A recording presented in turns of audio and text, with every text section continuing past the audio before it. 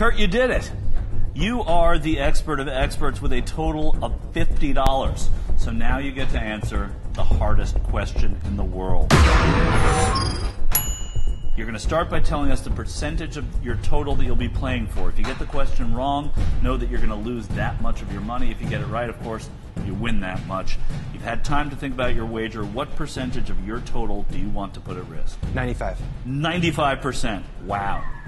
That's almost $50. That's true. All right. Here comes the hardest question in the world, Kurt. It's gettable, but only by the most knowledgeable expert. Okay. Kurt, in the season 1 episode Diversity Day, what race is written on the index cards on these 6 characters' foreheads? 6. I'll give you the characters, don't worry. Okay. Pam, Kevin, Angela, Dwight, Oscar, and Michael. Pam, Kevin, Angela, Dwight, Oscar, and Michael. Diversity Day. What race is written on the index cards of these 6 characters? Can you say the names again? Pam, Kevin, Angela, Dwight, Oscar, Michael. Kevin, Asian.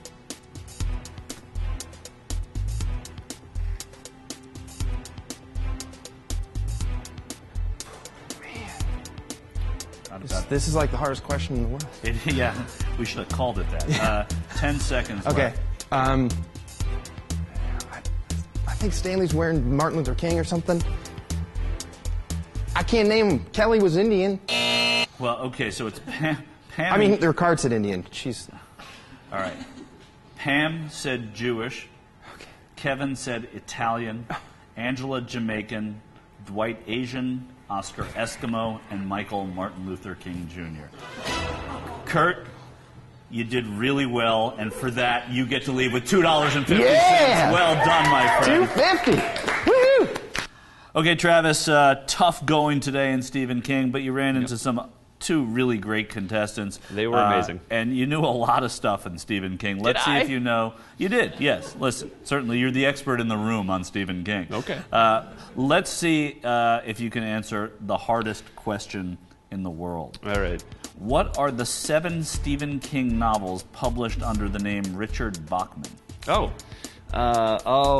darn it. There's one that he did that I don't remember. Okay, so Running Man, Thinner,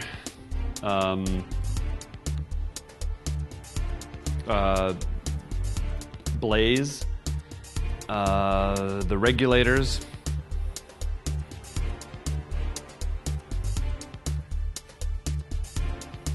Wait, is that 4 or 5? That's 4 that you've named. Okay, 4. Running Man and Thinner, and then there's 2 more that I know. But there was going to be a 7th one that I didn't know anyway. So you missed Rage, The Long Walk. The Rage and the Long Walk, yep. And then Road Work. The Road Work is the one I wouldn't have known. Pablo, a lot of fans thought that you were going to be the one who was the expert of experts. Let's give you your hardest question in the world. Pablo, one thing that sets Mariah Carey apart from many other R&B artists is that she composes most of her songs. On her 11 studio albums, not counting her 2 Christmas albums, there are only 10 songs Mariah doesn't receive a composer credit on. We've heard the 3 from Glitter. Name 6 of the other 7. Their 10th studio album, so that would be... That wouldn't be equal to MC squared. That would be equal to MC squared. Okay, that she doesn't receive a composer credit. God, I honestly have no idea. I'm gonna guess and go with I'll Be Loving You Long Time, OOC. I want to say Cruise Control. Probably Migrate.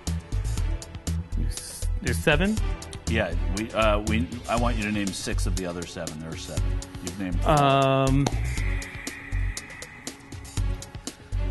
don't think I still have. Love Story? Well, I will read them to you now. Okay. Love Story wasn't one of them. Without You, Open Arms, The Beautiful Ones, Against All Odds, Bringing on the Heartbreak, Bye Bye, and I Want to Know What Love Is.